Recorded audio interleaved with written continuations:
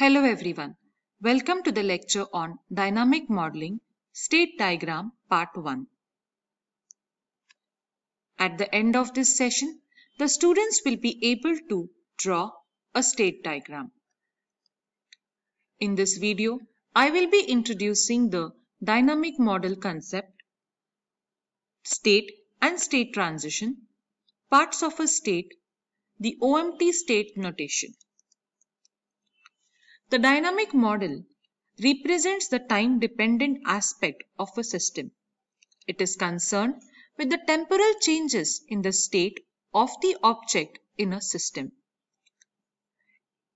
Dynamic model actually gives the users a dynamic view with respect to the time, in comparison to the object model, which is static.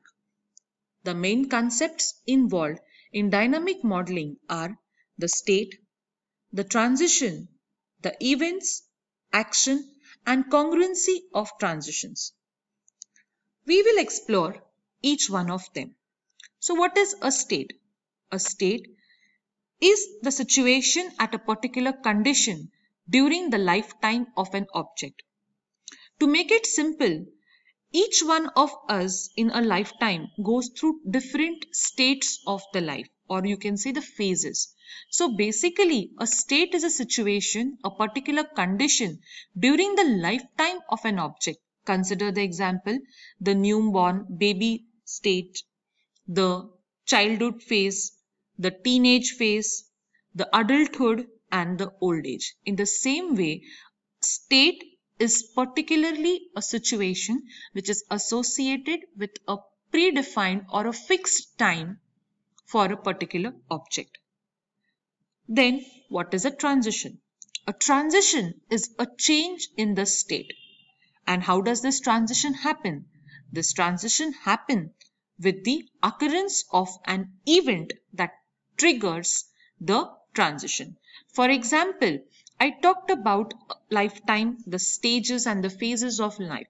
So the moment you turn from 18 years of age, you are no longer a teenager.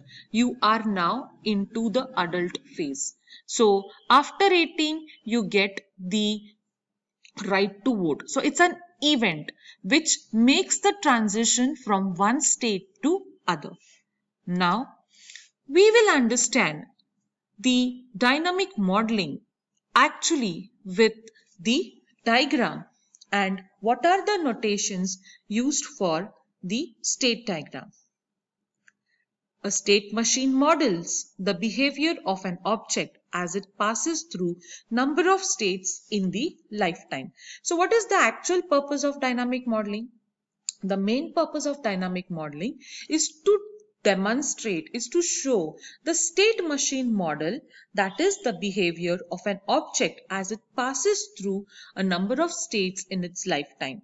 The state machine is graphically represented through a state transition diagram, and the state transition diagram consists of the state and the state transition. Now we will explore each of these notations. Now, before going to the notations, we will once again take in detail understanding about the state and how to identify the state. So, the state is an abstraction given by the values of the attributes that the object has at a particular period of time.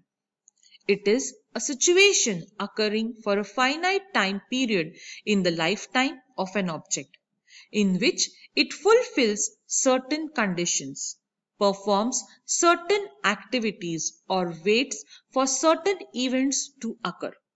In a state transition diagram, a state is represented by rounded rectangle. So what is this trying to tell? It is trying to tell that it is a situation, it is a temporary interval, okay, wherein a particular object is there for a definite or a finite time depending on the system. Now, the state consists of So what are the parts of the state? So the parts of the states include the name of the state, the entry and exit actions, the internal transitions, and substates if any. So name, how do we write the name of a state? It's a string that differentiates one state from another. A state may not have any name also. It depends. But however, it's a good practice to have a name for a particular state. Then is the entry and exit action. It denotes the activities performed on entering and on exiting the state. Next is the internal transitions. Now there are n number of things that keep on happening, like the internal, when you switch on, okay, then there's a, consider the example of switching on the fan. So you switch on, you press the button, then the transition from the fan which is in the idle state, it starts moving. So idle to the rotating.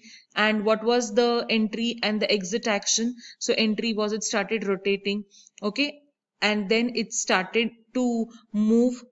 The changes within the state that do not cause a change in the state, and this may be that sometimes which are not visible to the naked eyes. So therefore it may be the case that in a state diagram you have a state which is nested among other state. There are internal transition. So when we are developing a state diagram, it is important for the students to go through the actual behavioral description that is written or that is mentioned in the scenario and that is being drawn in the event trace diagram. Taking the reference from that, it can then move ahead by identifying the exact states for a given subsystem. Now, moving ahead, obviously for anything to with respect to time, there has to be a start and a final state. So therefore, the default starting state of an object is called as the initial state, and the final state indicates the completion of execution of the state machine. The initial and the final states are the pseudo states, that is, may not have the parts of a regular state except the name. So by default, initial and final state, they are not given a separate name. It is understood that this is the start and this is the final state. So the state transition diagram, the initial state is represented by a filled circle. The final state is represented by a filled black circle encircled within another unfilled black circle. This is also called as bull's eye. Now we will see the notations for drawing the diagram when we come to it. Before that, we will see the transition. So what is a transition? A transition denotes a change in the state of an object. If an object is in a certain state, when an event occurs, the object may perform certain activities subject to specified conditions and change the state. So what does this mean? That if an object is in a certain state, when an event occurs, the object may perform certain activities subject to specified conditions and that change the state. So in this case, a state transition is said to have occurred. Means, as I gave you the example of a rotating fan, as soon as the button was pressed, okay, the switch turned from off to on, which caused it to transit from the idle state to rotating state. Now, the transition basically gives the relation between the first state and the new state. Now, the transition is graphically represented by a solid directed arc from the source state to the destination state. Now, we see the OMT state notations for all the concepts that we have discussed previously. Now, the states are represented as nodes. As you can see over here, the initial state is shown by a filled circle and the final state is shown by two circles, one unfilled and the other filled. This is also called as the bull's eye. The next thing, the rounded rectangles are the ones which are representing the states, and here you have the state name written. Further, Transitions are represented as edges between the nodes and labeled with an event name. As you can see, from one state to other state, it's the transition that makes it go from one state to other state. Therefore, the state have the transition's name written on it. Now, this is the standard diagram for the state dynamic model. Now, consider the example over here, which is a person is taking a taxi from place X to place Y. The states of a person may be waiting, that is waiting for taxi, riding, he has got a taxi and is traveling in it, and finally reached, that is he has reached the destination. The following figure depicts the state transition. So for the taxi he may be waiting, and then once he has got it, he may be sitting in it and riding. So this riding and waiting are two states, and the initial state and the final state are shown by the defined symbol, and the transition is over here. Now, I hope the students have understood the graphical notations for state diagram. Now the students are requested to pause the video for some time and identify the states and draw the state diagram for chess game where either black wins, white wins and draw of the game. Pause the video for some time.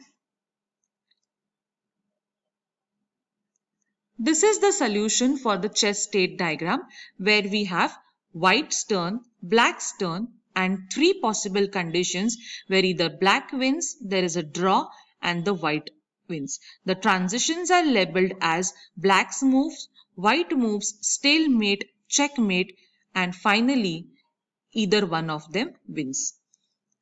These are the references. Thank you for your patient listening.